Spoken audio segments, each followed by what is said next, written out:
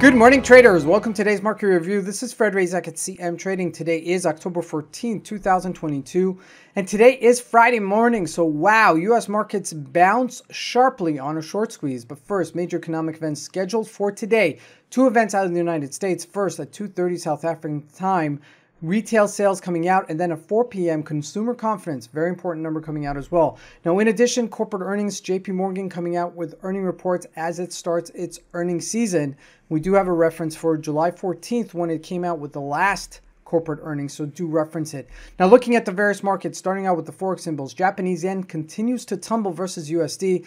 The indices, the Dow Jones and the NASDAQ will spike. Looking at commodities, gold unchanged while oil recovers just below $90. The stocks traded together with the index and Bitcoin spikes as well. So let's take a look at the markets and see what we can expect from today's trading.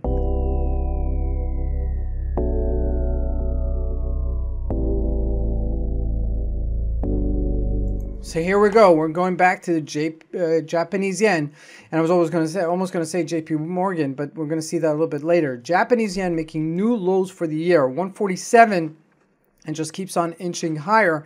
Now again, I mean, this could go all the way up to 150. We're at all record time highs here, as you can see, surpassing historic highs. As far as we can go, at least in this chart. So with that said, just keep that in mind. We could hit, if we hit 150, a break above it, that could continue going lower. Now looking at Canadian dollar, just trading lower here, okay, as it spiked to that 139-ish level. Also on its highs, but close to its resistance level at 142. Didn't hit 140 yet, at least for now, and I do expect some sort of correction here as well. Now the euro hasn't been trading so much, just got spiked yesterday with the market.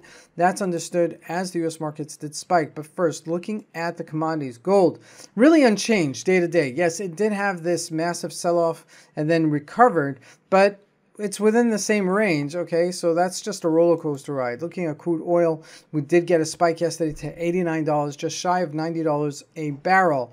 Now looking at the US markets, this is where it gets exciting.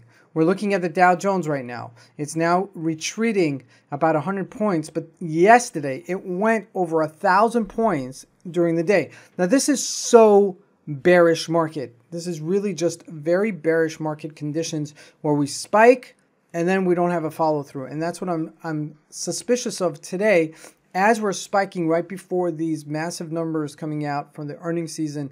First starting out with JP Morgan today, Bank of America follows, and then the FANG stocks following that. So this is going back to July with the last time we came out with these type of numbers. So, you know, there's a little bit of like a pump up before the drop. And this is exactly what's been happening. Looking at the NASDAQ also, we did get that nice bounce as well, but not as sharp. Look at that, 11,092. And so you got the bounce, but it's not an umph. There's no follow through, and there's very little volume here. So I'm inclined to think we're going to go back down. Now looking at the individual stocks, this is where it gets kind of interesting because they've been trading together with everything else, okay?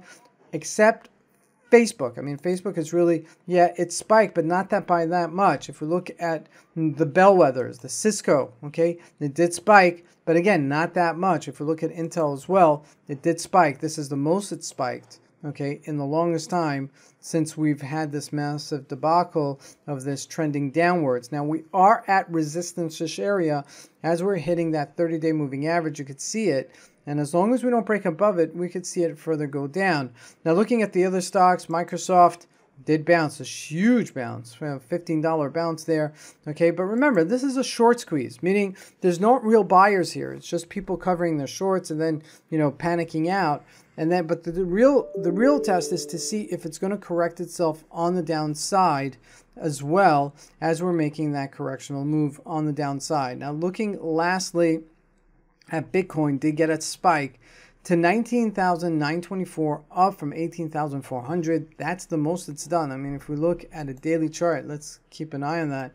That's the most it's done in quite some time, okay? But it's still trading in such a tight range. You can see it on a daily.